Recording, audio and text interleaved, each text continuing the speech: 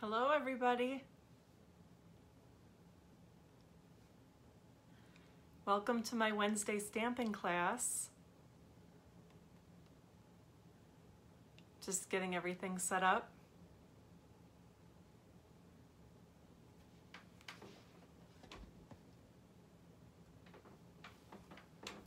It's raining here. We had a really nice day, and about 5 o'clock, well, I was working downstairs here all afternoon because this is where my printer is.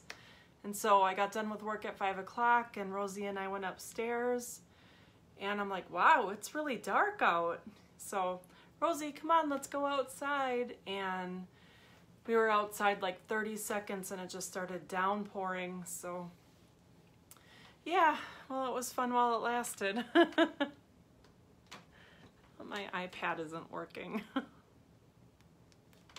There we go.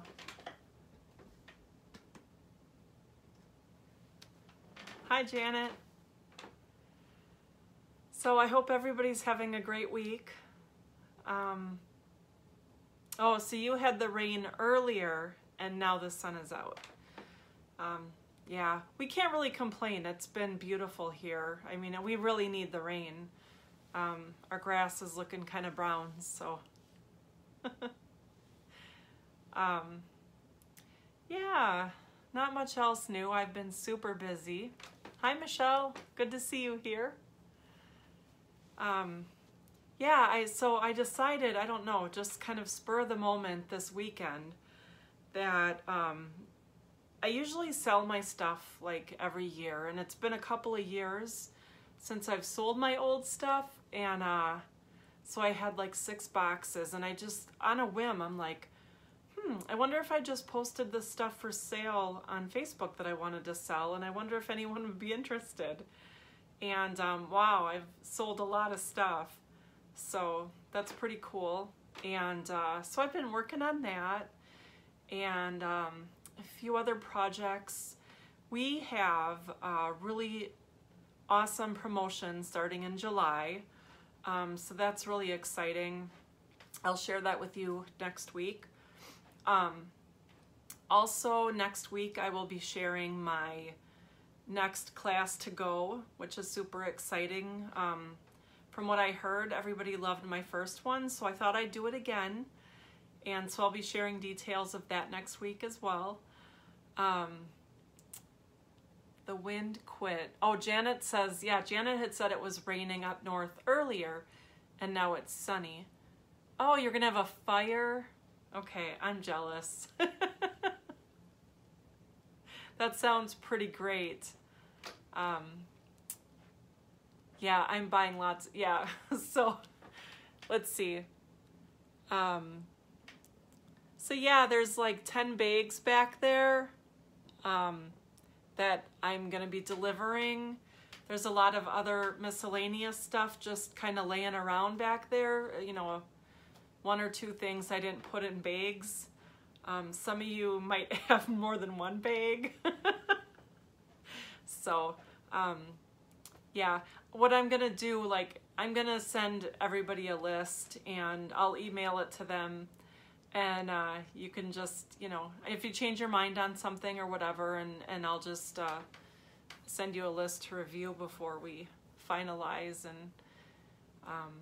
And some of you up north, I'm trying to convince my husband to let me come up for 4th of July weekend for 1 day. Cause yeah, and you know, like, I'm immune compromised. I have an autoimmune disease. I take medication that compromises my immune system.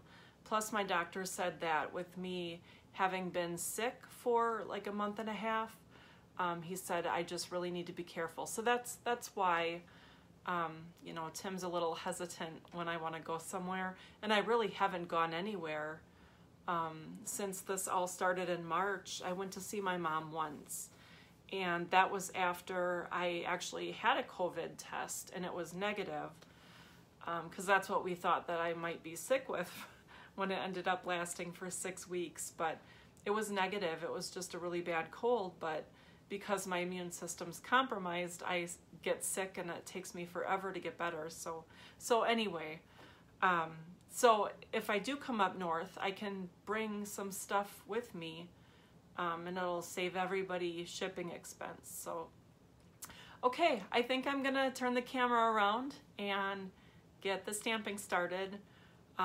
So if you don't like the jittery stuff, close your eyes and I'll let you know when it's okay. Okay.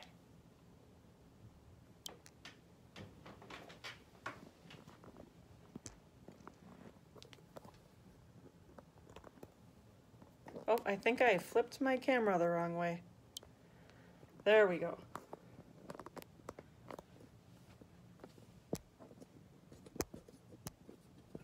My goodness.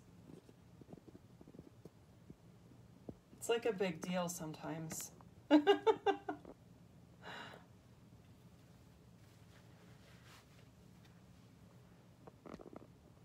All right.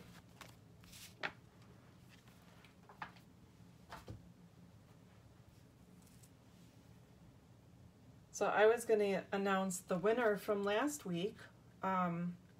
So I drew Michelle's name. So yay, Michelle, you're going to get this card in the mail that I used the Tasteful Touches stamp set to make last week. So I'll be sending that out. Thank you to everybody that liked and commented and shared. So make sure you're doing that again tonight, and then I will do a drawing for next week. So I decided, somebody had commented that they wanted to see me do the watercolor wash technique. And so I was like, I could do that. I guess it's something that I've known how to do for a while, and there's a lot of different ways to do it. So tonight I'm just gonna do, I wanted to kind of keep it basic, but I'm gonna do it with 3 colors. And so we just basically are gonna blend those together. So I've got my card base here. This is soft sea foam. It's a really pretty light green color. So that's what I'm going to use as my base tonight. This is the host code for June, if anyone's interested. I like to put it there. I've seen a lot of other demos do it, and I didn't know why. But now I know that, because then it's there if you ever go back and watch the video. So that's why that's there. I learn new things all the time. So I'm going to use these 3 colors for my watercolor tonight. I'm going to use the soft sea foam, if I can get the, there we go. I was having a little bit of trouble. And then I'm going to use Pear Pizzazz as my medium color. And I've got Garden Green. It's a really dark color, so I'm going to be really careful. But as I said, I wanted to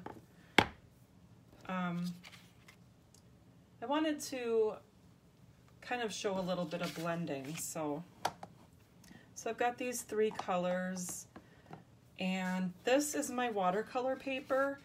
It's different than the regular Whisper White.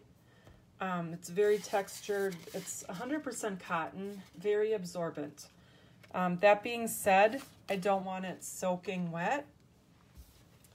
And my disclaimer right now, I'm using the old Aqua Painter.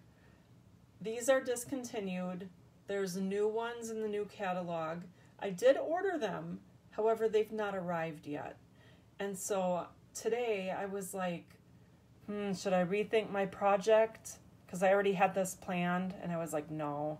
So just so you guys know, I don't make a habit of using things that we no longer sell, but there are new water painters in the catalog. I ordered them and I just don't have it yet. So I'm using the old one, but I believe we'll get the same effect. So, okay, whenever I watercolor, this is basically, you squeeze it and then the water is going to run down. Let's see if you guys can see that. So you can kind of see the water flowing down through the tip when I squeeze it. You want to get the water flowing, so I usually let it drip once or twice. then I know that it's flowing through the tip. And so what I'm gonna do, I guess, like I said, everyone does it their own way. I'm gonna do it my way. I like to get the paper a little bit wet beforehand. So I don't know if you can see that, but I just did a quick brush over the paper just to get the paper wet. So then what I'm gonna do, and again, there's several ways to do this. I like to put my re-inker, I like to put a drop of the re-inker in the base of the ink pad there. So I'm gonna go grab that because I didn't get that ready.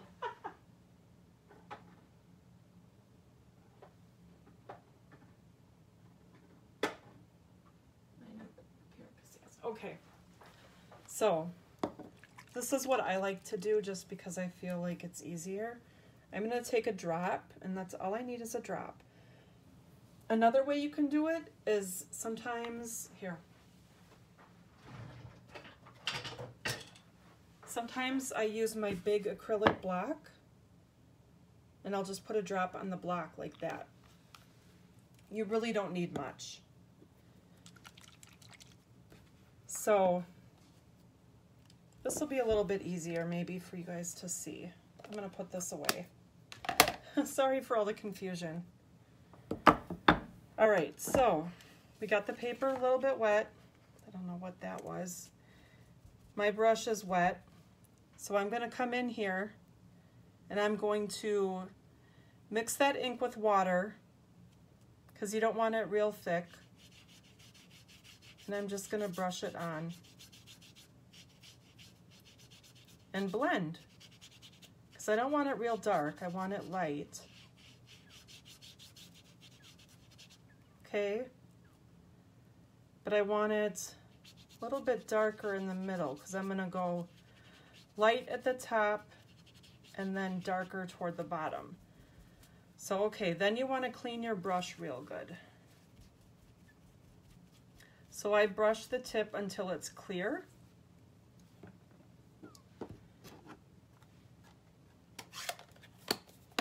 And then I'm going to come in with the medium color. This is Pear Pizzazz.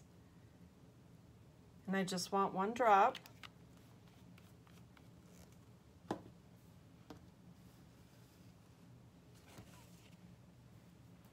I'm going to turn this so you guys can see, and maybe just get that out of the way. So as you can see, I always have a paper towel handy when I'm doing this. That way, because then sometimes if you get too much water on there, you got to kind of dab it off, but that looks really good. So I'm going to make sure the water's flowing again. And I'm going to come in here and blend that ink with some water. And I don't want it super dark because I'm going to blend it here.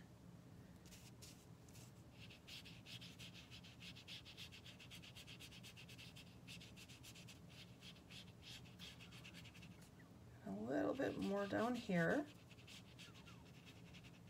And again, I'm kind of getting a puddle in the corner, so I'm just going to come in and dab up some of that extra water.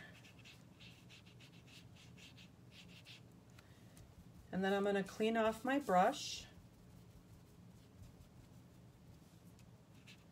And I'm going to blend this one more time because, like I said, I want it blended together. That looks really good. Okay. So I'm going to get rid of this and just wipe that right off. It's water-based ink, so it doesn't stain your blocks. And oops, now I got things flying. So here, this was the other thing I wanted to show you. If you give your ink pads a squeeze, you'll end up with a nice pool of ink in there. And I do that a lot too. I do it for this purpose, or you know, if I'm going to be doing some watercoloring with images and whatnot, that's a really good way to pick up some extra ink.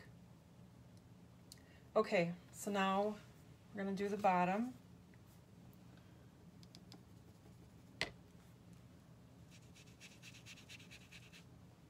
I want that a little bit darker actually.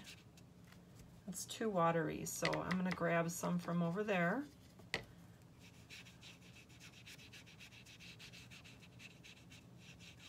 And blend real good.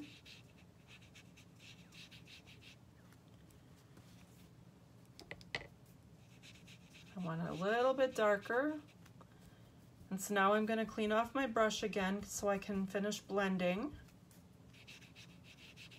I want to blend those medium and dark colors together. But I'm wiping off my brush because I don't want too much water either. So that looks really good.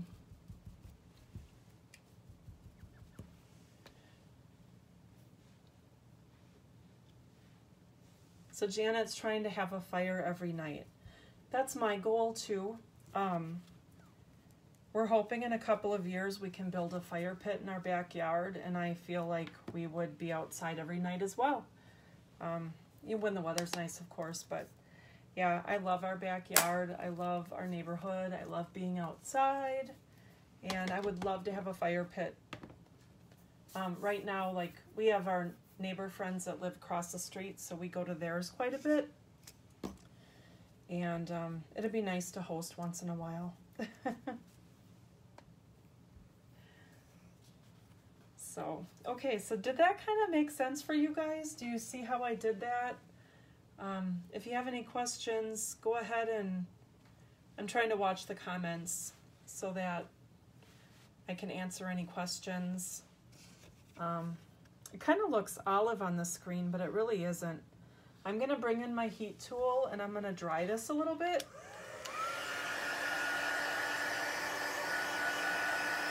And that's one thing about this paper I really like. It dries pretty quick. And yeah, it's great paper.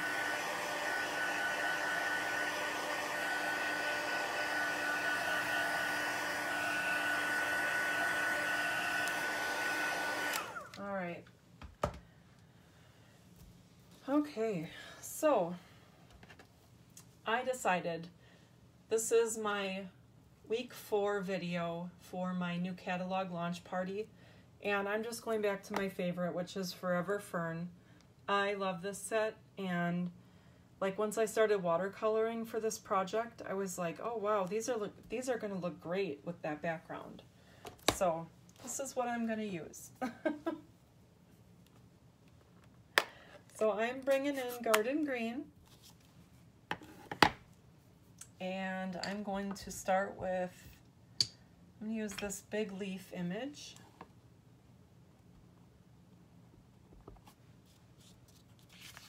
I'm going to dry this a little bit more because if I stamp on it while it's wet, it's going to, it'll be a mess.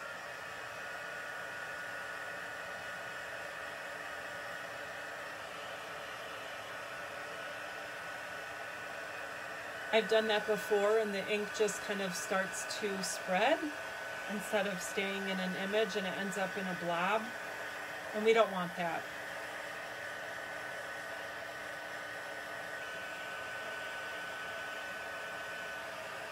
Okay, now it's nice and dry. So I'm going to stamp my leaf.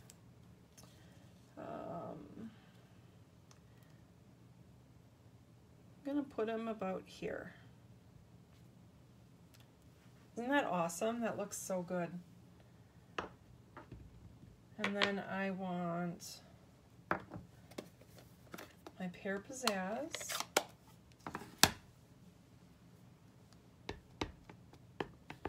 And I'm going to put this one down here. And then I'll stick another little one down here. Let's see. Yeah, I'm gonna do the darker color.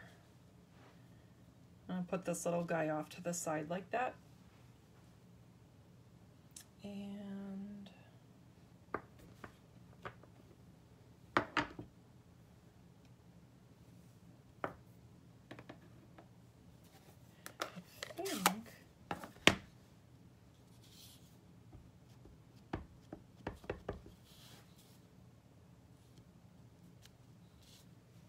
That's a little hard to see.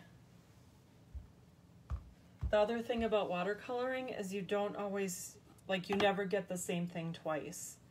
So you can see I just stamped this in the lighter color, and in the other project I did when I was planning all this, it looked really nice, but this is much darker than the first time I did it. So I'm just gonna come back and do it in a little bit darker color. And I'll just kind of go over it so it'll look okay, like that. So then there's kind of a lighter one that you can't really see.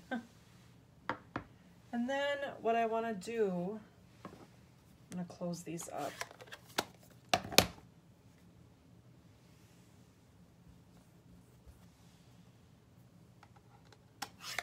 I just inked my finger. All right, I'm going to do some splotching. I love this stamp. It's so messy. And it's like effortless, you know.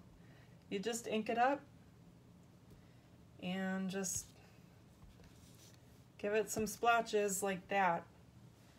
Yeah.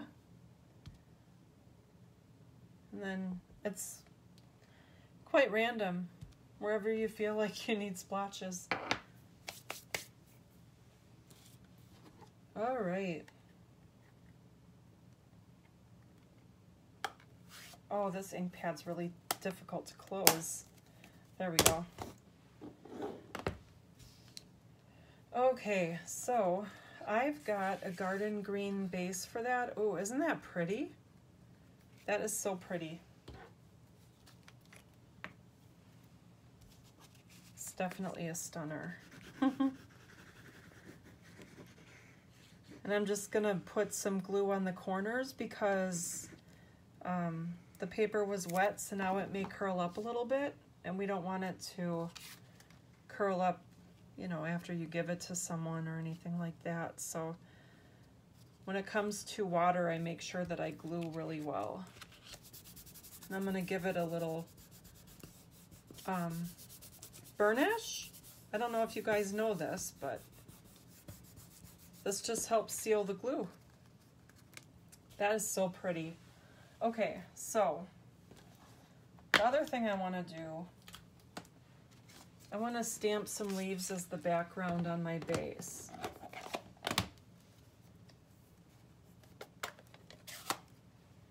So I'm going to bring in that soft seafoam ink.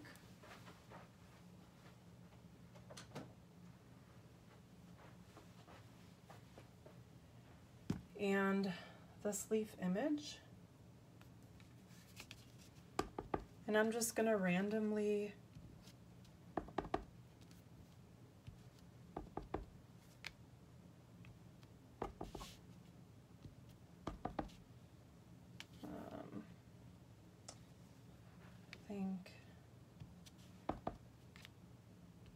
very random. I'm definitely just making this up as I go. But it adds a little something, you know? That's pretty much going to be covered up there. And then I'm going to put a little one down there in the corner. So that looks nice.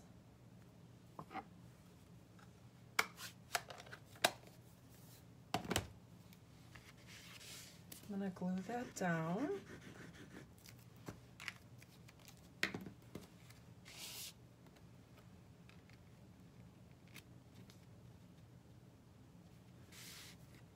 I hate trying to get things straight. There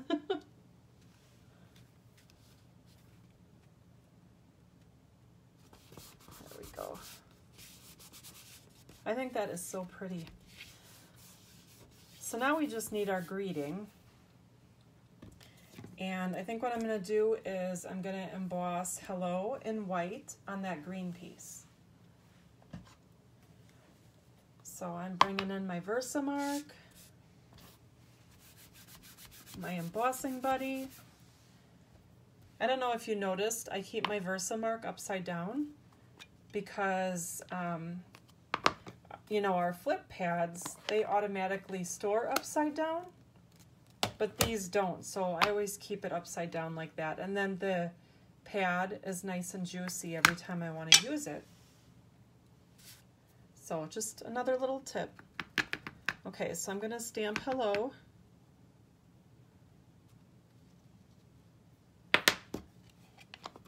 And then I'm going to get my white embossing powder.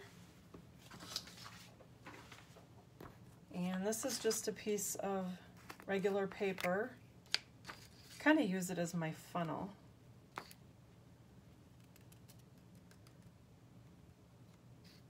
A little bit more in the corner there. Does everybody know how to heat emboss? I love it. I do it a lot. I admit I heat emboss a lot. It's just one of those things that over the years is probably one of my favorite things to do.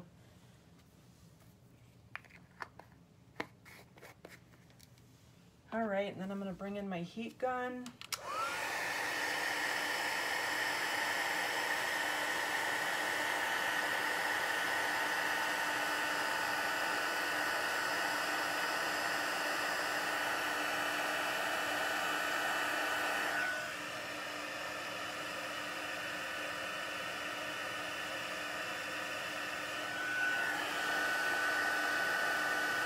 It'll burn if you're not careful.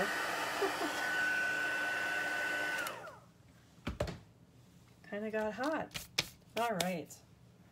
So then I'm going to trim this up a little bit because that's way too long.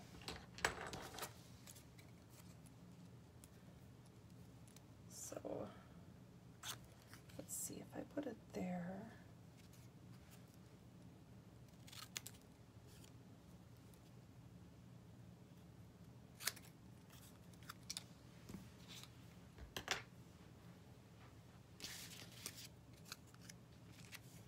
So hang on 1 second.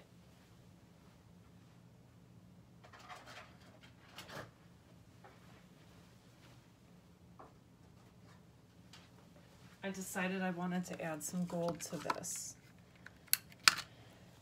So what I want to do, I'm going to put some adhesive on the back of this. This is that beautiful gold twine that coordinates with the Forever Fern suite. It's so yummy. So I'm just going to cut off a little bit of that. As you can see, I wrapped it around my fingers. I kind of call that twirling sometimes. And then I'm just going to stick that down to the back of my words. Like that. Isn't that cute? Okay, so now I need dimensionals. So I'm going to stick that down with dimensionals.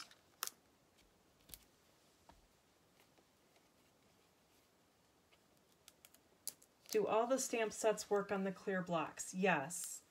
Because we used to have the wood-mounted stamps, and we don't have the wood blocks anymore. So you either get the photopolymer, which is the clear rubber, or you get the cling stamps, which is what I'm using tonight.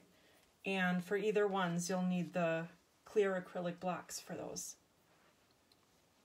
So thanks for asking, Michelle.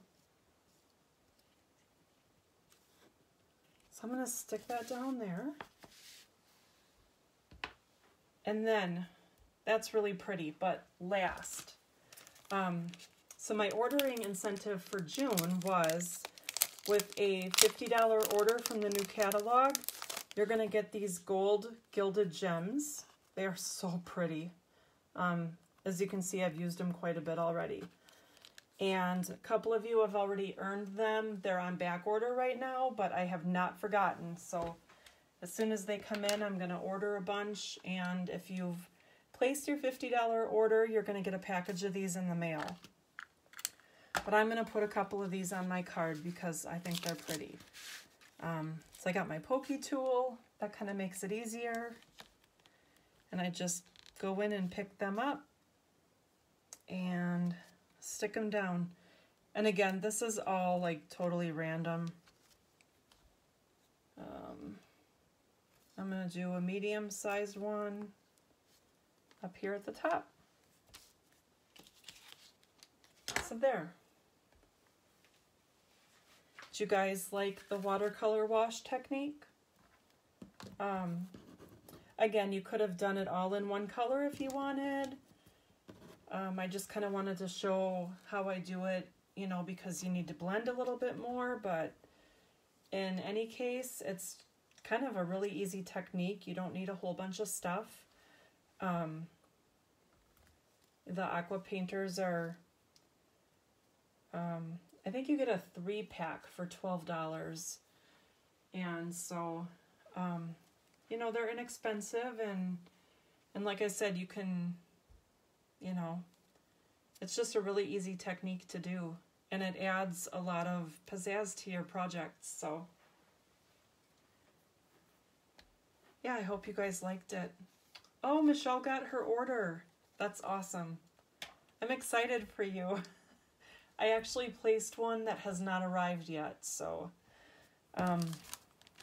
hopefully soon.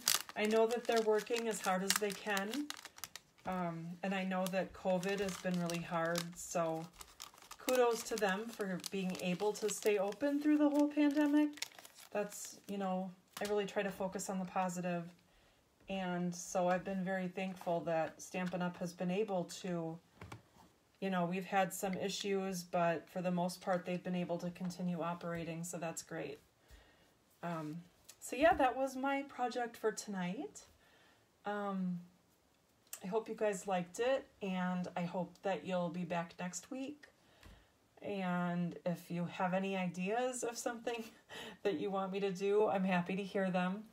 But otherwise, yeah, I hope you guys have a great rest of the week, and I will see you next week. Have a good night, everybody.